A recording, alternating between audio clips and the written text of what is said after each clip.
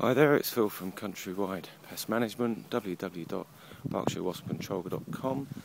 Today we're in Thatcham, and as you can see here we've got quite a nice wasp nest in a bush that we're going to treat with the insecticide.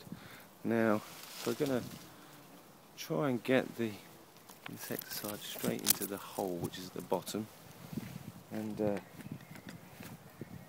probably make a hole in the top as well. They do tend to get a little bit excited, so never get too close to a nest like this. And if you can see here, there's a hole in the bottom there, and that's where the wasps are going in and out.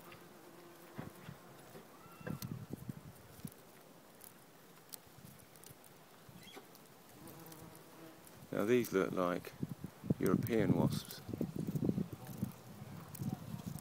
which we call Vespula germanica.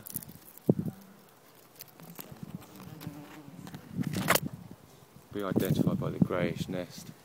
They're a little bit bigger than common UK wasps, quite aggressive, so I'm going to have to do this without the camera because I'm going to need a spare hand to move this. Okay, so we've just treated this wasp nest. They really are nasty, these ones, because they come out the nest very quickly. Have a look at this. There's one just stinging my finger there, but he's left, or she's left.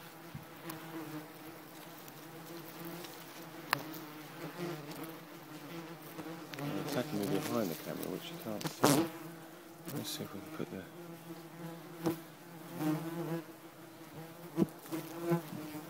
I've probably received about 15 stings, but obviously I'm wearing protective gloves and protective clothing.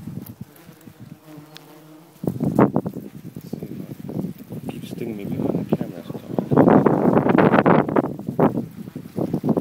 Can't blame me. Look at the nest here now. Wasps are coming out to see what's going on. They're definitely Vespula germanica. If you can see this wasp activity, they're stinging away quite happily. Down here, look. That's what happens when a wasp stings. It just continually stings and stings and stings. That one's trying to get through the glove. Not successful on this occasion though. The wasp is still very, very aggressive. There we go, wasp nest treatment in a bush. Very, very angry wasps.